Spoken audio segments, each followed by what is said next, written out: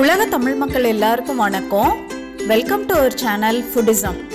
இன்னைக்கு நம்ம ஃபுட்டிசம் சேனல்ல கொள்ளு வச்சு எப்படி பருப்பு உசிலி பண்றதுன்னு பார்க்கலாம். இதுல நார்மலான பருப்பு உசிலியில கொள்ளு சேர்க்கறதுனால இந்த ரெசிபி இன்னமும் டேஸ்டியாகவும் ஹெல்தியாகவும் இருக்க போகுது.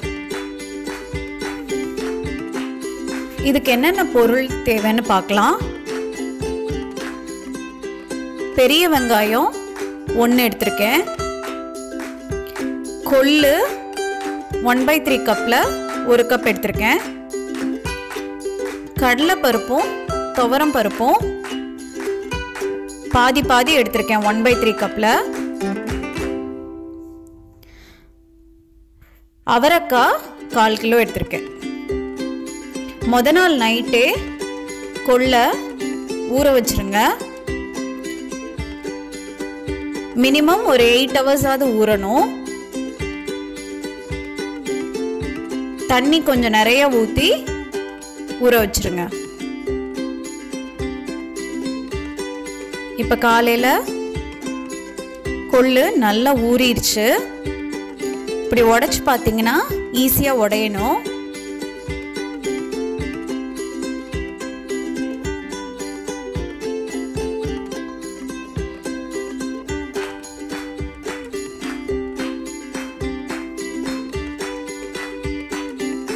தண்ணியை நல்லா வடிகட்டி எடுத்து வச்சுக்கோங்க.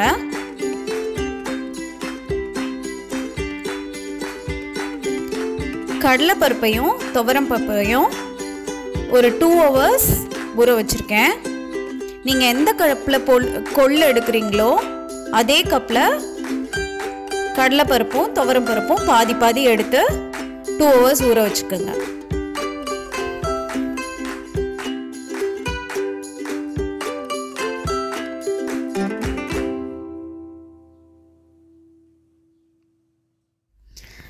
ஒரு மிக்ஸி ஜாரில் ஊற வச்ச பருப்பு எல்லாத்தையும் தண்ணி இல்லாமல் வடிகட்டி எடுத்து வச்சுக்கோங்க. அதில் கொஞ்சமாக பெருங்காயத்தூள்,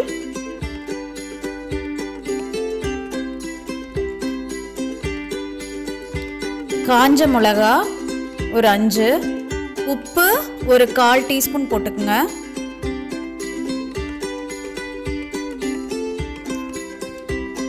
சோம்பு ஒரு 1/4 டீஸ்பூன் போட்டுக்கோங்க.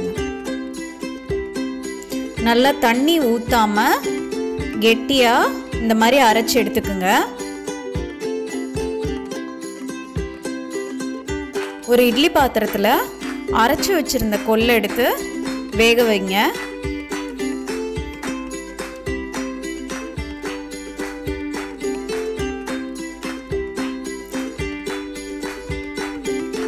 இப்போ 10 நிமிஷம் ஆயிடுச்சு.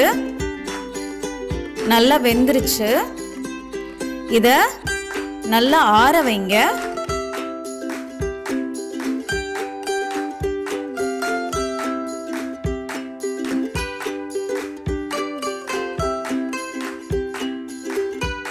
மிக்ஸி ஜாரில் ஒரு ஓட்டு ஓட்டுனீங்கன்னா நல்லா உதிரியாக வந்துடும். இது மாதிரி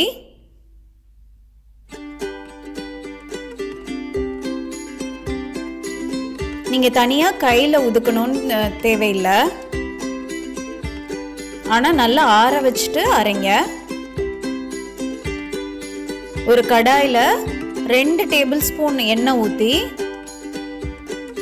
1 டீஸ்பூன் கடுகு,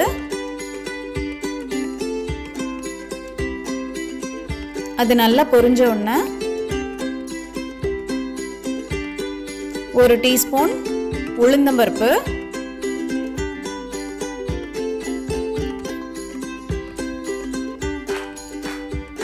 சீரகம் 2 டீஸ்பூன்.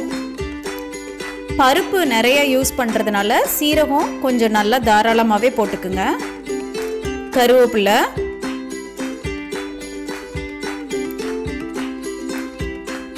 ஆனியன் கொஞ்சம் மீடியம் சைஸாக வெட்டி வச்சிருக்கிறத போடுங்க.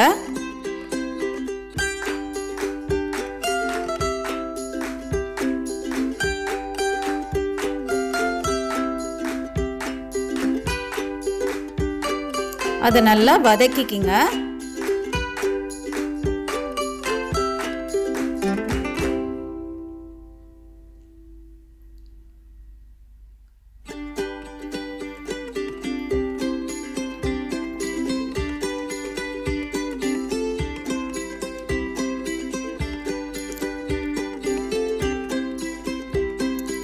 இன்றைக்கி நம்ம அவரைக்காய் போட்டிருக்கோம். என்ன காய் வேணாலும் யூஸ் பண்ணலாம். பீன்ஸு, கேரட்டு,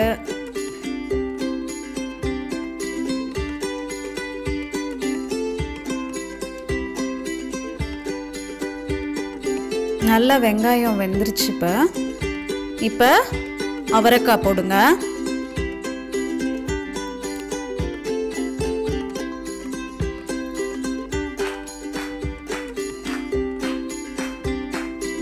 சில மெத்தடில் காயை தனியாக தண்ணி ஊற்றி வேக வச்சுட்டு இந்த மாதிரி பண்ணுவாங்க, பருப்பு உசிலி பண்ணுவாங்க. ஆனால் நம்ம இன்னைக்கு காயை தண்ணியெல்லாம் ஊற்றாமல் உப்பு போட்டு மூடி போட்டு வேக வைக்க போகிறோம். அப்போ தான் சத்து எல்லாமே கிடைக்கும்.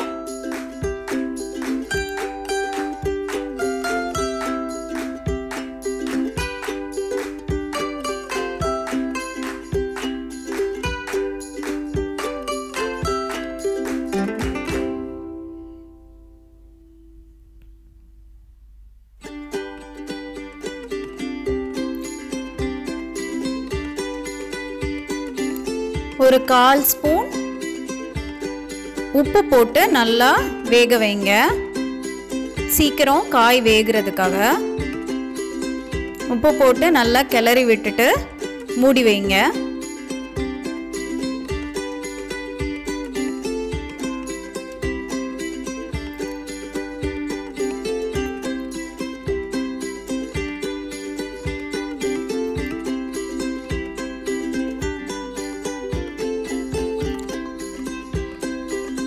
இப்போ 5 நிமிஷம் ஆயிடுச்சு. காய் நல்லா வெந்துருச்சு.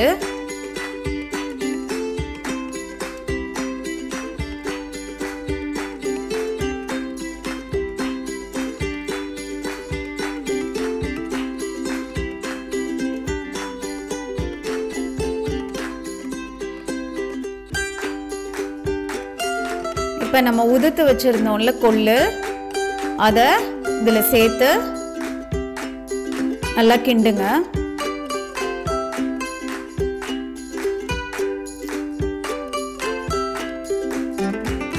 இப்போ இடையில 1 டேபிள் ஸ்பூன் எண்ணெய் ஊற்றிக்கிங்க. நம்ம தண்ணி எதுவும் சேர்க்காததுனால எண்ணெயிலே தான் வேக வைக்க போகிறோம்.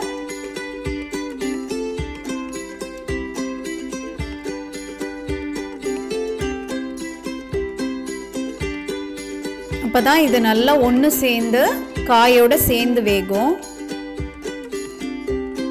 நம்ம யூஸ்வலாக பண்ணுற ரசம், கொள்ளு ரசம், கொள்ளு சுண்டலுக்கு இந்த மாதிரி நீங்கள் பண்ணி கொடுத்தீங்கன்னா எல்லாருமே ரொம்ப விரும்பி சாப்பிடுவாங்க.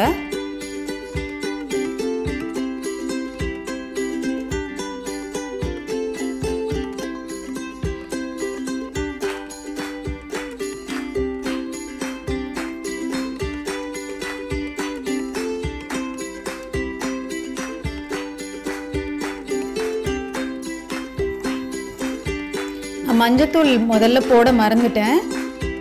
நீங்கள் முதல்ல போட்டு நல்லா கிண்டிக்கிங்க.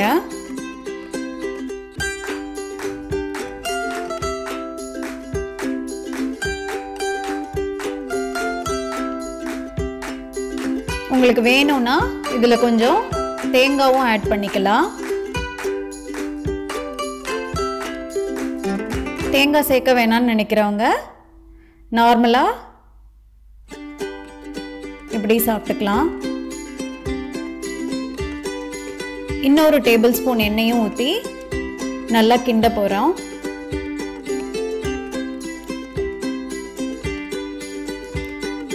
இந்த மாதிரி இடையில இடையில எண்ணெய் ஊற்றி கிண்டுறதுனால அது காயோட ஒன்று சேர்ந்து நல்லா வேகும்.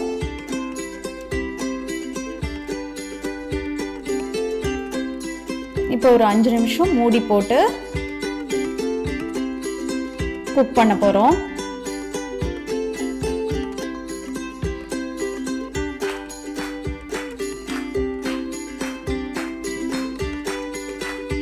பாருங்க, இப்போ நல்லா காயோட ஒன்று சேர்ந்து வெந்துருச்சு. கண்டிப்பாக ஒரு வாட்டி இது ட்ரை பண்ணிவிட்டு உங்கள் ஃபீட்பேக்ஸ் அண்ட் கமெண்ட்ஸை மறக்காமல் போஸ்ட் பண்ணுங்கள். இது மாதிரி ஹெல்தியான டேஸ்டியான ரெசிபீஸ்க்கு மறக்காமல் நம்ம ஃபுட்டிசம் சேனலை சப்ஸ்கிரைப் பண்ணுங்கள். நன்றி, வணக்கம்.